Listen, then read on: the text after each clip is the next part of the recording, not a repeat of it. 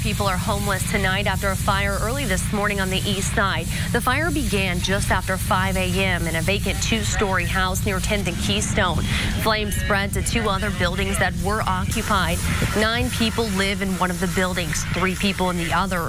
None of the 12 people suffered injuries. IFD says the residents reported seeing squatters inside and outside of the vacant house. The cause of the fire is under investigation. IFD is working with Red Cross to find shelter for the people who lost their homes.